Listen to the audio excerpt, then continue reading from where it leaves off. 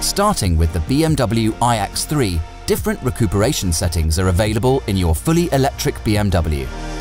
Recuperation describes the regeneration of electric energy from the deceleration of the vehicle to recharge the high-voltage battery.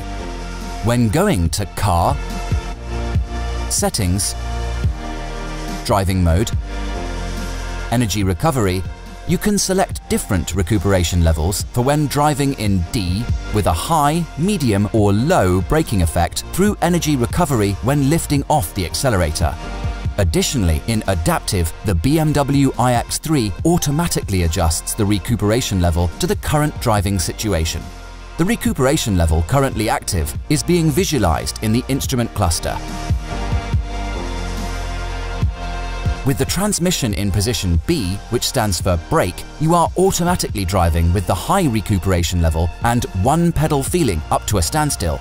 With B engaged, you have to push the accelerator to move your BMW from a standstill, whereas with the transmission position in R or D, when releasing the brake pedal from a standstill, your BMW will start rolling slowly without pushing the accelerator.